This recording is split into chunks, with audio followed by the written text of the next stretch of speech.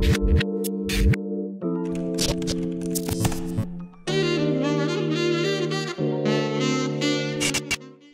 miss a beat, join the notification squad by clicking that bell. You'll get notified every time I upload a video, and be sure to join our Discord to talk and get help with your code.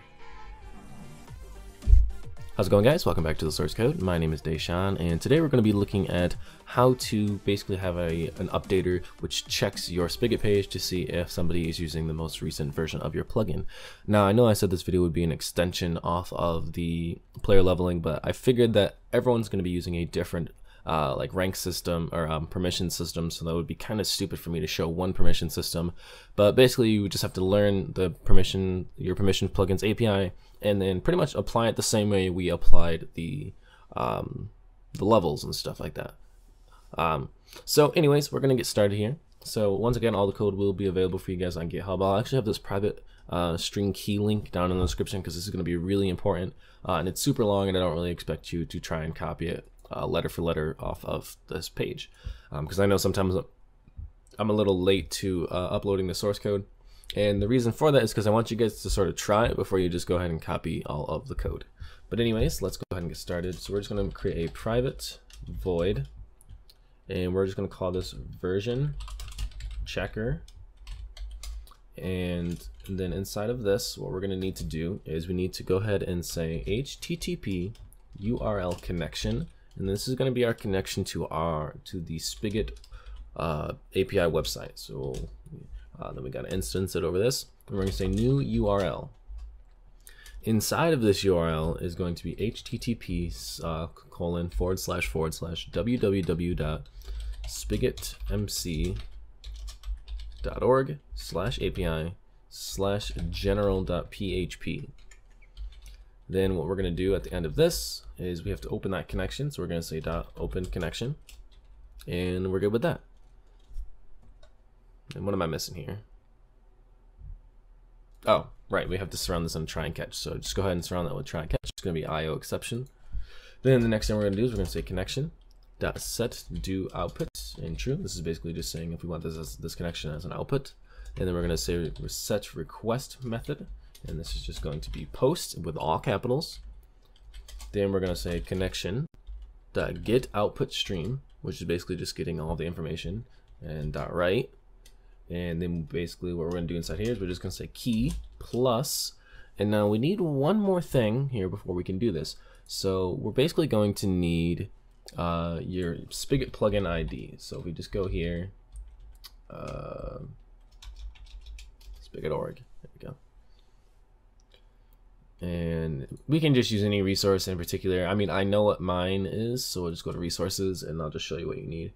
So your ID is actually going to be this number that comes, well, this number right here. It's going to be the number that comes after the period. So it should only be, I think it should only be 5 at least right now. It might be longer in the future. So let's just go to clan so it's easier to see. So right here, we would use 42608. So just, you need that. Mine for my Better Bags plugin is actually 34743. And then inside of here, we are going to go ahead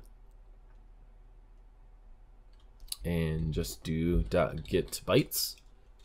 And then we want to just call UTF-8, which is pretty much pretty standard language on the internet. Or, yeah. Next thing we want to do is we want to go ahead and say string version, if I can spell, string version, and then from here we're going to do a new buffer reader, and this is going to be a new input stream reader, and we're going to say connection.get input stream,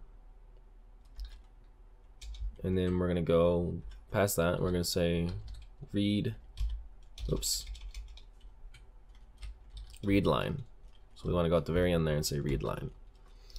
Then what we can do is we can say if version length, and we can say is greater, and we'll say this is our version is 1.4. So if it's greater than 1.4, we want to go ahead and just say this .get server .get console sender .send message, and again I use this so I can use colors so I can see it very easily, and we'll say .red, you do not have the most updated version of Better Bags. And obviously this isn't the Better Bags plugin, but you would get the point. Else, if it is, you can say, we can just copy this down to here, make this green, and say Better Bags is fully updated, or something along those lines. Then we're just going to copy this down into here, and we're just going to make a catch statement. We're actually going to change this to yellow because it's not really super bad, but this is going to be super bad. And we'll say could not make connection to spigotmc.org, and we'll just pop a nice big error right there. All right, so this pretty much is all set now. So if we go ahead and save this, and if we exit, well, render or build our plugin here, and if we throw this right inside of our version check, we have to put this in our on enable. And now you can make this so whenever an operator joins the server, it'll send them a message that, you know, this is not the most updated version, so that way someone can take care of it. But for now, we're just going to do it on the on join. And okay, so I'm actually going to close my IntelliJ down, and I'm going to boot up Minecraft and my server.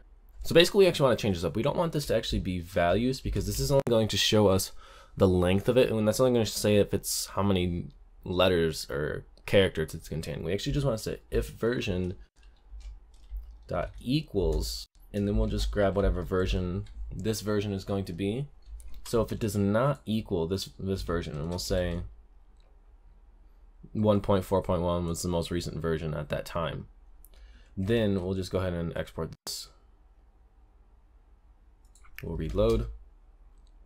We can see their bags is fully updated, but we'll say if it doesn't equal 1.4, let's go ahead and reload, and you can see we do not have the most updated version of Better Bags. So this is just a really simple way that you can go ahead and check a web, or check really any Spigot plugin to see if you have the most updated version. So this could be good if maybe another plugin doesn't have this built in, and you want to build it into your plugin so you can get an update when certain plugins on your server are not most updated, so that way you can get the most updated version. But that's all I got for you guys today. If you enjoyed the video, be sure to leave a comment, drop a like, and subscribe. And once again, all the code will be available for you guys on GitHub, and I'll put this private string key in the description. So thanks for watching. See you guys on